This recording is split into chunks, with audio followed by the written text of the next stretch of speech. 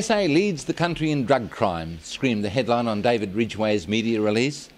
Now, Ridgway isn't a bad chap. He's opposition leader in the upper house, which may not be important to you, but it is to him because it means he gets a government-provided driver and a limousine.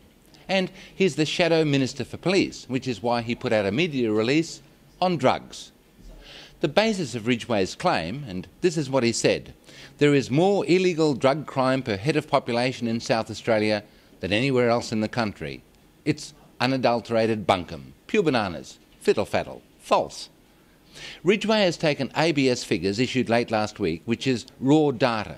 The percentage of illegal drugs is a predominant principal offence. In South Australia, 28% of crime involves people having, carrying or growing drugs, usually marijuana, which was all but a minor misdemeanour a few years ago.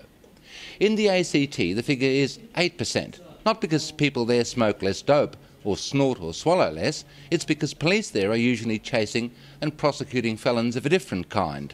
They're actually catching and charging hoodlums who break into houses while you're at work or away for the weekend. They're concentrating more on crimes against people and property. It's easy to take sniffer dogs to a concert or the big day out and nab a score of drug convictions, but it doesn't mean that we lead the country in drug crime. It means that we lead the country in arresting people for drug crimes. We'd probably lead the country in sex crimes if adultery or offences against nature, as they were so quaintly termed, were on the books here and not in King's Cross or the Gold Coast.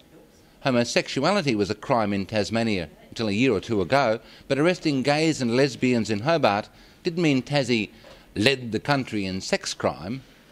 David Ridgway is not a bad chap, but on this one, he's hallucinating.